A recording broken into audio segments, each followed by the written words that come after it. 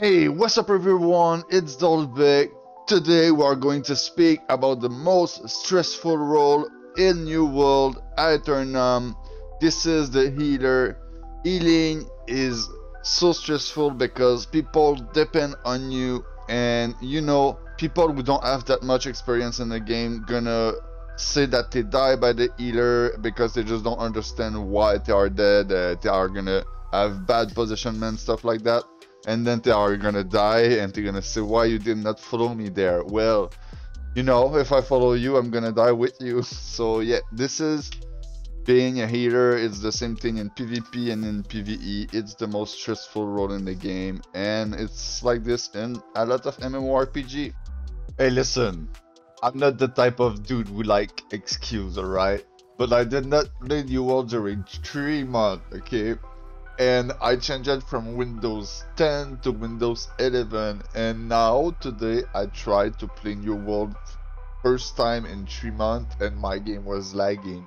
I still made this gameplay just to have a gameplay, but I'm gonna have to do some problem solving probably to make my game run properly. And you're gonna see my two deaths are because of the lag. So yeah. So I'm gonna start by the different type of healer. I have like a list of things to say. It's about almost everything. If I forget something, you can tell me. Like, I'm maybe do more video on the subject. Like, I'm just, you know, making video. So, we're gonna start with the AoE. AoE is all area of effect. You're gonna throw. There's three main AoE that you can use. It's the Sacred Ground, Beacon, and Orb of Protection. The weapon perk on the Orb of Protection is good, and the Sacred Ground, both are two really good weapon perk, but on the Beacon you don't really need it. Maybe they're gonna change it for New World Aeternum, but weapon perk, Beacon, you don't need it. So then the AoE gonna be more to spam on the point for people who are not moving too much, because you put just some circle on the ground, people are gonna have to stay into it. It's gonna be for the dungeon, the expedition, yeah, PvE. It's really good. As a healer, what is hard is find your teammate. So don't hesitate to open the map and look for your teammate, but make sure to look on the top left corner of your screen what is the color of your teammate before looking at the map for it, because trying to put your mouse on it doesn't work. You're gonna see I try and it's pretty hard to do it. It works, but it's hard.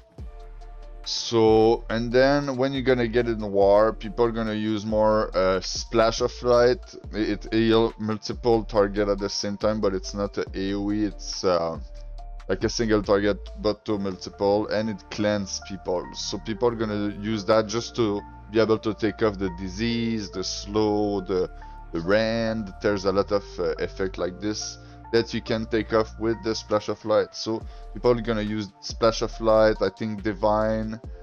There's two single target, but they use the one without the speed. I'm gonna come back later about the one with the speed. Right now we are speaking there's one single target that have the weapon perk that when you heal someone that is below 50%, you get it really fast, and people are gonna use that understaff just to be able to spam single target heal on one dude if you keep getting low, or like just on teammate side to side. And this heal can heal two people at once if they are close. So this is good for war. And then into OPR and open world, people use almost anything they want. They're gonna use a bit more that war build too, but what I've seen people do that is like amazing, if you are a kill squad player, like your goal is just to chase healer and just to harass people. It's not to stand on a point. You don't need to have Sacred Ground, you don't need to have like AoE heal. So like your goal is to focus on ace. I had a friend doing this, and we did some great gameplay like this. A 50 kill. I did a 50 kill game when he was hitting me. It's you have the two single target and you have a beacon. So the beacon, what it does a haste. and there's one of the single target that does haste too. So he just spam the divine, the one that come back fast, and the beacon kinda, and then he used the other one with the haste when he sees someone with that need a haste. You see what I mean? So this was amazing, and one of my lord doing that, it was one of my great experience in the game. So if someone tell you that there's only one way to heal is wrong.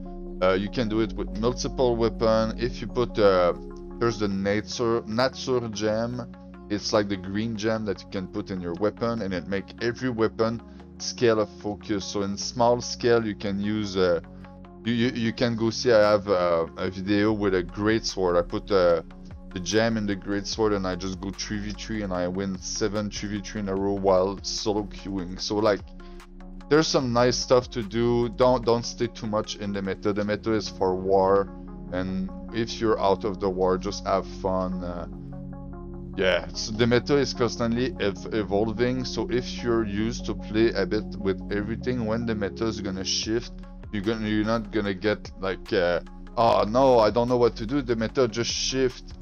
And then yeah, so it really do be like that. So get ready that the meta is gonna shift. Having some item like okay, so imagine you think you're just gonna use 3 perk, and then you drop some item with the other perk, you're just salvage them, and then the meta shift, and then you're like, oh no, I salvage my item. So you need to make you're gonna see you have a lot of locker in every city. You're gonna have some inventory space, and make sure to keep some armor stack somewhere. Like if you're healing, only mostly the healer stuff. If you're DPS, mostly DPS stuff.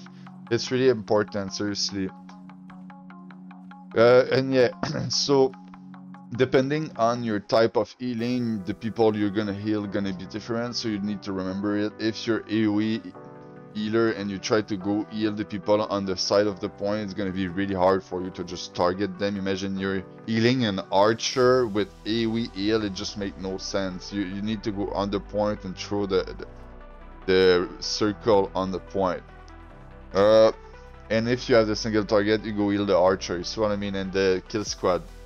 So the offhand, sadly the offhand is mostly just rapier.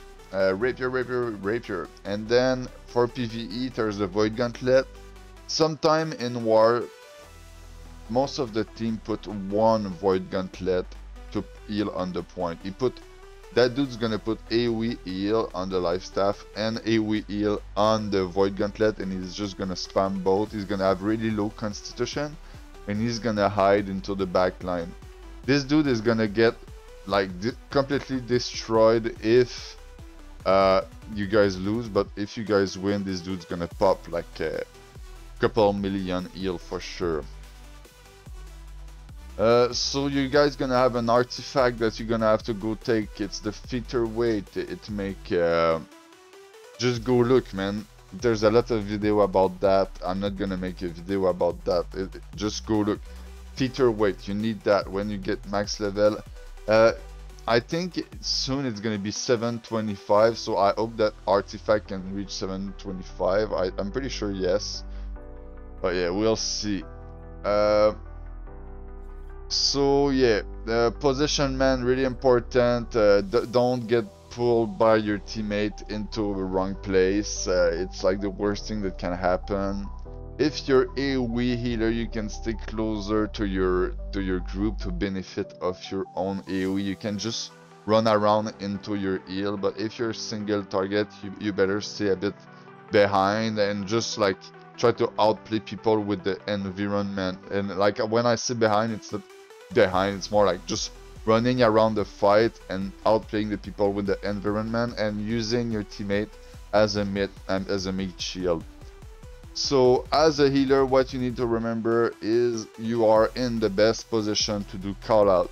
If you see something, if you see your teammate at the wrong position, you tell him, and nobody's gonna hate you for that. Like, oh, come back, but there's a good way to say it. You need to stay respectful. Don't act like if you know more than anyone. It's just that you're at a better place to see what is happening, so you just tell him, and you don't even need to tell him this part. You just say, hey, come back, you're too far, and it's far enough. Like, Most of the people are gonna understand, and if he's not coming back, you go in the opposite direction, and if he die, it's his fault. And if he die, you say, I told you, and that's it, man. That's how it works. You're a healer, and you like, you manage the rhythm and the flow in a way, if that makes sense. So there's some sketchy thing to remember in the game. If you're a light armor healer, what you can do, people are chasing light armor people.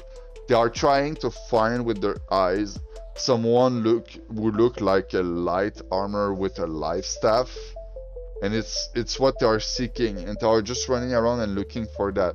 And what if your skin doesn't look like a light armor? So you're gonna put a skin that look really heavy, almost like if you're a tank. So when he's gonna pass his eye on you, it's just like not gonna like instantly catch. He's gonna have to read your name. And secondly, this is almost like cheating, seriously. There is life staff that look like a spear. So you put the life staff that look like a spear, and you put the heavy armor, and then you almost look like a spear user. Like at this point, you almost better put a shield. Seriously, it's like you look like someone with a spear. There's just the only difference is a small light on the top. So yeah, you're gonna use that, kite the enemy a bit, they're gonna lose you, and yeah, it's one of the trick to healing in this game. So right now, you have become a professional Templar, you are ready to heal your teammate, and you're the best. Thanks a lot for watching this video, tell someone you love him, peace out.